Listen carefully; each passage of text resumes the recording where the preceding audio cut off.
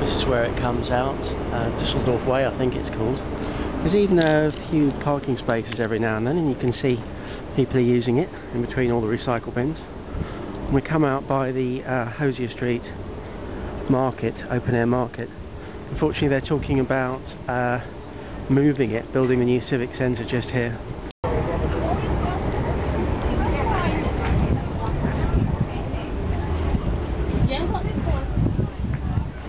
You can see it's a thriving open air market. Lots of people around, very busy. Where's it all going to go though when they build a Civic Centre?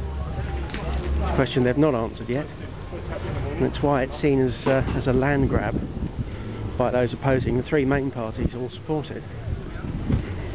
Let's just dodge this way.